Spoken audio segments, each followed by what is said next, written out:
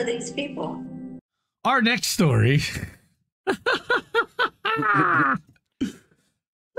Boy. Is the story that nobody seems to give a shit about. Unfortunately, I do. And we're going to start by saying that right now. All right? I mean, he doesn't really, but... I care. Hey, look at that. Oh, check that out. We got the sliding down Kofi thing, and maybe the Kathy one will show up too. Like the little... Yep. Woohoo! All right, so I got to fix this now for 1 second. Whoop. And we're going to go here, because this is a Twitter one. All right. I could not believe this shit right here. All right, as to do a Cat Williams. This shit right here. Holy moly. Never again. That was really bad. That was really bad. No, it's June 4th, the day that I publish my Stripe article, this comes across my fucking timeline, and I'm just like, oh my God. And not only that, to mass celebration and cheers. Okay. Breaking news, Amazon labor union formally affiliates with Teamsters? Oh. Maybe somebody could have called that. Please go here. I'm going to put it in chat for people. That's what I'm going to do. Did anyone... we talked about this a long time ago. Did anyone see my conversation with the Amazon labor leaders who were kicked off of the executive board by Chris Smalls and the people who were still left? They had a lot to say about Mr. Smalls. Yeah, you did, and you shouldn't. And we'll have to put that in some kind of link. How dare you? Not only that, we had fire clips from that too. But we had 5 amazing people who had worked for Amazon Labor Union, or had worked for Amazon for JFK 8, which is the Staten Island warehouse here. So the Teamsters announced on June 4th, breaking news, the Amazon Labor Union has formally affiliated with the 1.3 million member strong Teamsters Union. The affiliation was announced by Teamsters General President Sean M. O'Brien during the union's General Executive Board meeting today in Washington, D.C. Okay. The Teamsters board unanimously approved the affiliation. Of course they did. This story is developing. Stay tuned for more details. Stay tuned. Stay tuned. So, let's go to the outgoing. Let's not forget that this man is an outgoing president of Amazon Labor Union, where new elections have already been called for and will be happening by the end of July. So this guy will be out within 6 weeks, 8 weeks of this announcement. Today is a historical day for labor in America as we now combine forces with one of the most powerful unions to take on Amazon together. Our message is clear. We want a contract and we want it now. We're putting Amazon on notice that we're coming. Hashtag for the 3rd year in a row, hot labor summer. Oh. I don't know if I'm guessing Reef, is that our episode from, like, how do we miss that? Like episode 2 or 3?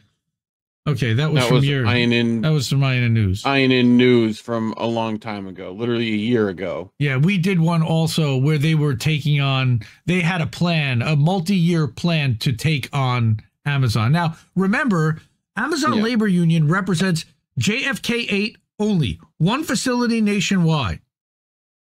All right? He's celebrating, spiking the football. First of all, it's not a historical day, Chris. It's a historic day. Happy Father's Day, by the way. He's a father of twins, as am I. And I got to acknowledge that. He's a human being. But at the same time, are you fucking kidding me? Are you sure those aren't lizard kids? He might be a lizard person. Are you fucking kidding me? All right, is all I could say when I saw this. All right? Now, he had to preempt this motherfucker before people start listening to nonsense coming from people that literally had nothing to do with anything. Both unions will vote ratify. This agreement was negotiated by current leadership from both sides. Yeah, the leadership that kicked off most of the leadership at your side, asshole, which started weeks ago. Yeah, But you didn't tell anybody. You weren't transparent, and you didn't tell your fucking rank and file the entire time, did you? No, I can tell you because Michelle, who is running for president to replace Chris Smalls, said to the Teamsters, "You have no right to post this. Full inclusion of the rank and file and ratification should have been formalized before posting this, Teamsters. What the fuck are you doing?" They're trying to get the story out, and they're trying to shape the narrative. Now it doesn't matter. Everybody believes that ALU is now part of the Teamsters, whether they are or they aren't. It was a PR job.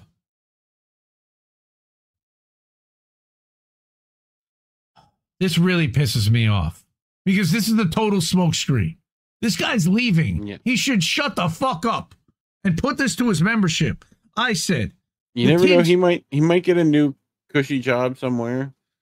You know, my take number one. On top of that, I pile on to what Michelle says. I said the Teamsters obviously don't care about actual union members. Sean O'Brien, that at Teamster SOB is Sean O'Brien. He's the president of the Teamsters, made a deal with an outgoing union head and stuck the next admin to deal with all this nonsense. Great job to separate Amazon labor from big labor that fillets the corporate duopoly.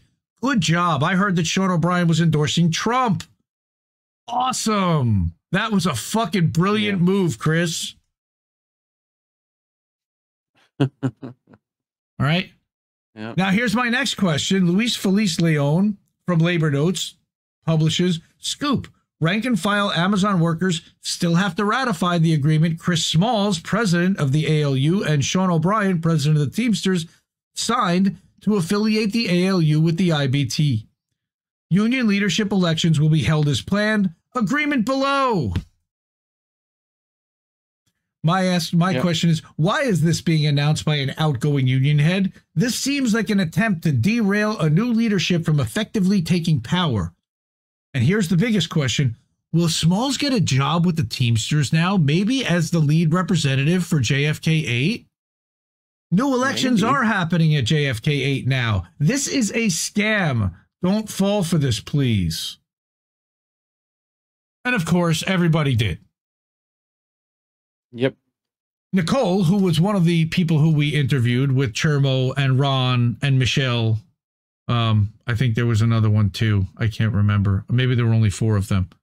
Amazing people. We had such a great conversation. I need to have them back on, see how things are going. Nicole says, same old smoke and mirrors, while ALU members in this New York non-right-to-work state have no choice. Lives have been ruined because of the ALU leaders' corrupt incompetence. This agreement is worth the read, and I encourage everyone to read it. Again, it will be in the description after we're done. Care Bear! Care Bear, I know. Care Bear is as triggered by this whole thing as I am. And yes, are you fucking kidding me? Probably should go on the soundboard at this point. He asked in the chat, wasn't Smalls supposed to have a general strike against Biden this year? That's what I was looking for. Remember that. To put that up. Yep, 2024. I remember him saying that 2 years ago. That was in our article criticizing Chris Smalls. Way back where? Yep. Way back when? Okay. Running out of time, Chris. Yep. 2024 is almost here. All right. So, all right. Oh, they canceled that. This is a bad year to do that, as it could hurt Biden's reelection chances. Right. Smalls has to wait until he has leverage. Then he'll strike. Right. Now they're talking May Day 2028. Because remember, that's what the UAW aligned their contract and encouraged everyone to schedule the end of their contract to coincide with that, so we can have general strike at, with all the stuff happening at the same time. Yes, Cynic, Smalls is full of large shite. That is my take as well.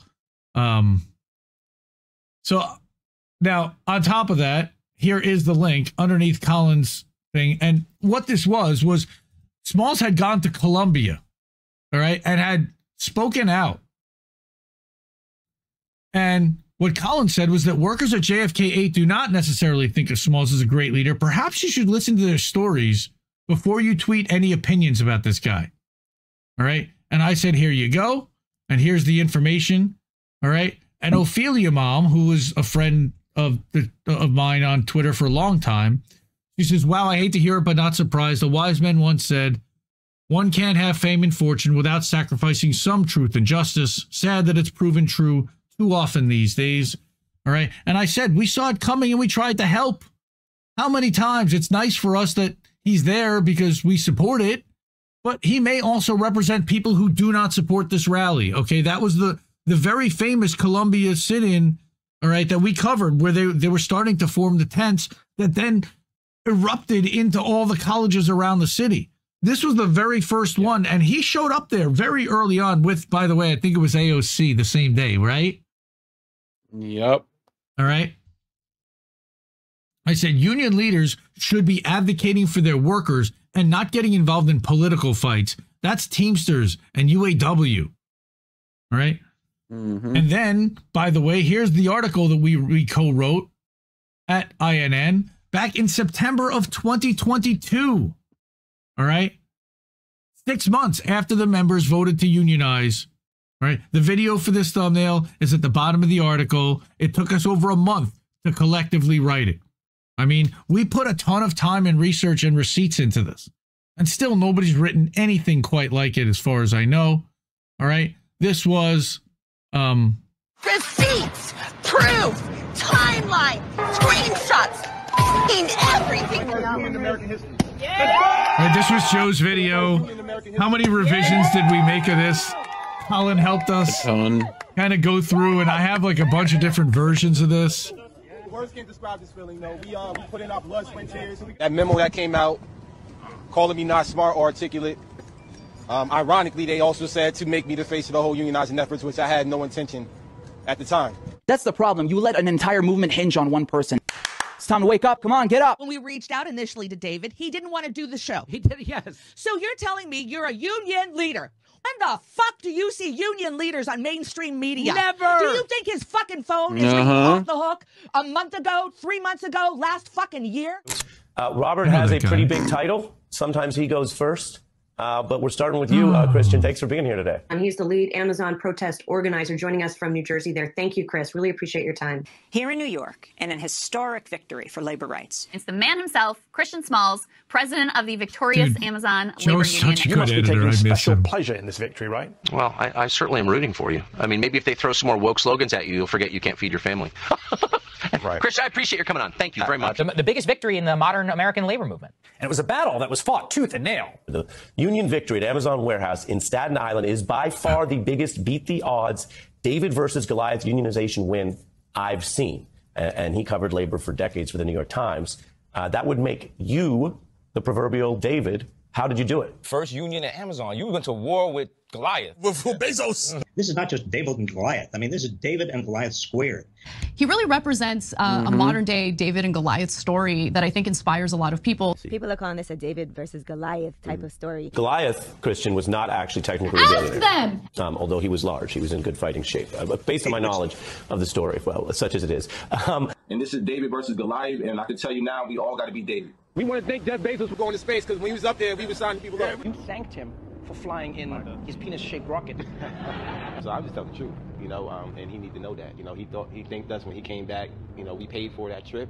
So, you know, in this case, we wanted to remind him that you keep going to space, we want to continue to unionize. You are now a national figure in this new labor movement. That's the problem. You let an entire movement hinge on one person, and they cut the fucking head off of your movement. We have unity of action. We lack unity of thought. But our unity of action, I mean, it shocks us. In 1965, the African and whites revolted. I mean, revolted. They shocked America, shocked themselves. We did that. What's your approach from here? To what degree do you think you can cooperate more with Amazon leadership, or to what degree do you think that's wise? This is almost an open letter to Christian. If you're out there listening, if anyone sends this to you, right, you know, just keep in mind who has been supporting you. It's time to wake up. Come on, get up. Let's make sure he sees this and hears this. You know, don't sell out. Don't forget about the people behind you, the people who amplified you. And now they're controlling the narrative on you, which they put AOC out and Bernie out. She's doing an extraordinary job. Please welcome Congresswoman Alexandria Ocasio-Cortez. He had So everything. Screw this ish. I am not voting for any of you fools in November. We've got their back. We've got their back. Oh my God. You should have never invited Bernie Sanders and AOC because it's not going to elevate it. You let them know, like, hey, you turned our back on us. You don't come with us. What kind of message do you think that would have sent to the other Congress people out there had you done that? Instead, you will open arms to these people. Oh, this ain't about Republican or Democrat, but let these progressives come on in. And now let's hype up the progressives. Just because you say this isn't about Republican or Democrat doesn't mean it's so if the actions don't back it up. And at the end of the day, what did we get? What do you think every Republican gets to do now? They get to fight you, right? You appear as an adversary now to right-wingers. At Shutdown Amazon is now either co-opted or has explaining to do. In less than 1 month, he showed up to GQ, Teen Vogue, shaking at POTUS's hands. I mean, for me, seeing the the warm welcome from Joe Biden and stuff. Good trouble, man. Good trouble. Good trouble. You're my kind of trouble. Congratulations, man. Right now, it just looks like Biden and company are treating him like a puppy, basically, like a cute little puppy.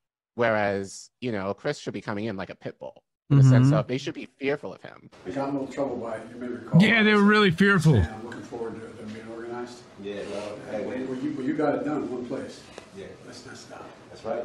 Just met the president. LOL. He said I got him in trouble. Good. Okay, so I mean, does he really believe that shit? Does he really believe that?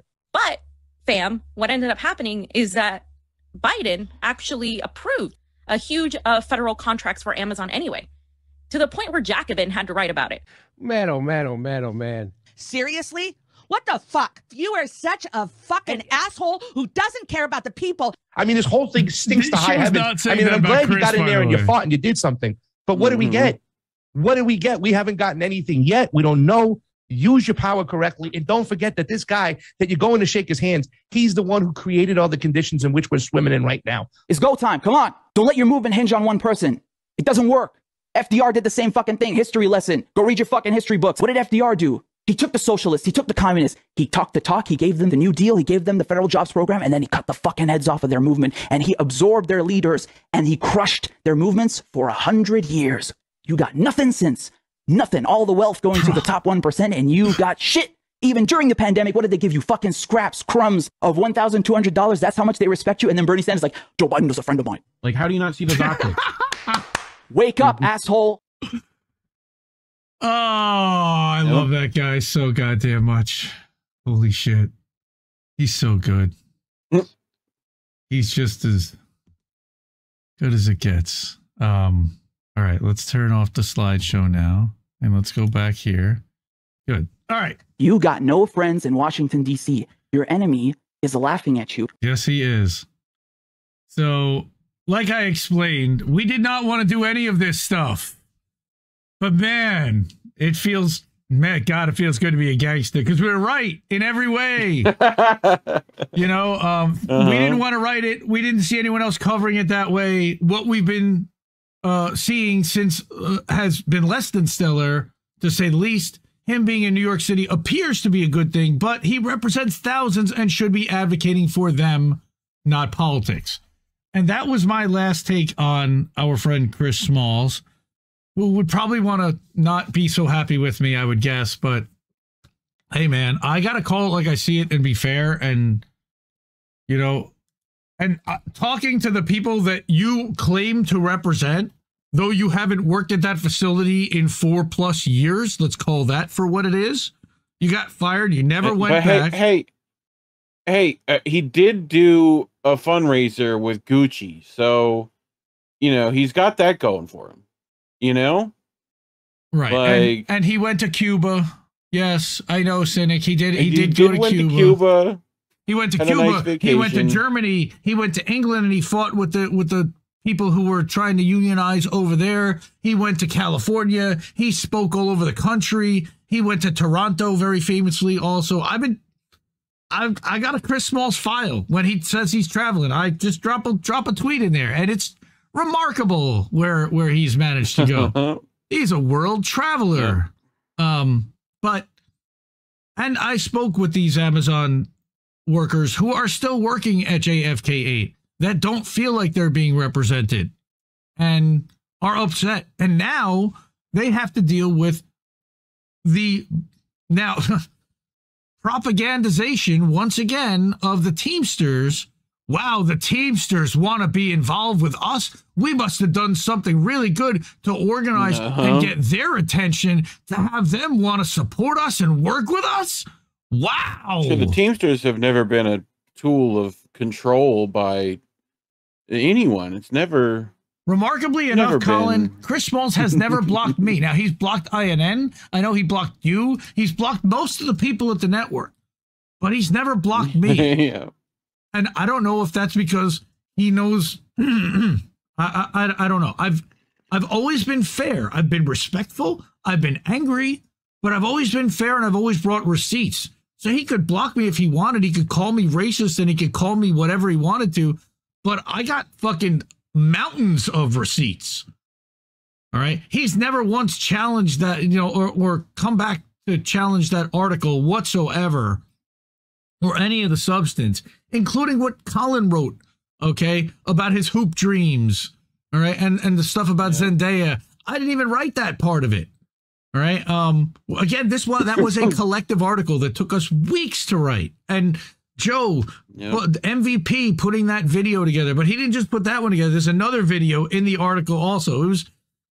It was so substantive, all right? It talked in depth about why he shouldn't have gone to DC and how badly he sold out and how he had aligned himself with the American Federation of Teachers and the Netroots Nation and the entire Democratic Party union apparatus. Yeah, thank you, Cynic. To the point where our friend Jesse Jett, God bless him, I love him to death.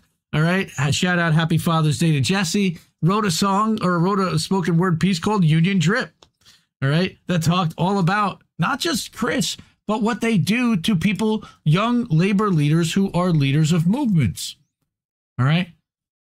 So again, this happened, 12 days ago. Have you seen any show talk about it? Zero coverage. Zero. And any coverage that you saw was fawning.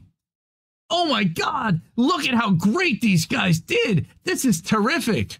No criticism, no skepticism, no questioning, knowing that these guys fucking align with big corporate, definitely with big politics. Nope. It fucking stuns me, angers me, and look, we've had other creators tell us that labor is not sexy. It's not sexy. Okay? All right? So they don't want to cover it because people don't really want to hear about it, but it's important. Look, Himbo and I did a show. Shame. Yes, thank you. Shame. Yeah. So Himbo and I did a show last year called Nobody Wants to Work Anymore, about the difficulties of looking for a job and how fucky the job market is.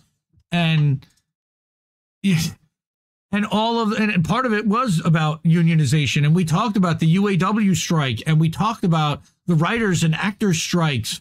And we got their perspectives on this whole thing and how it was being negotiated by leadership. Now, my big criticism here is ALU was supposed to be an independent union. You got 2 years and you don't have a first contract. All right. And that's what they've been arguing with Chris Smalls is we're going to help you get a first contract. But you're about to have new elections. You're not going to at least give the new leadership a chance to get a first contract? Nope. No, they did not want to give anybody else the chance to get that home that Chris was not going to be involved with or handpicked. Because now, when the Teamsters do it, Chris can claim victory. Ooh, sweet victory, yeah. And you know what?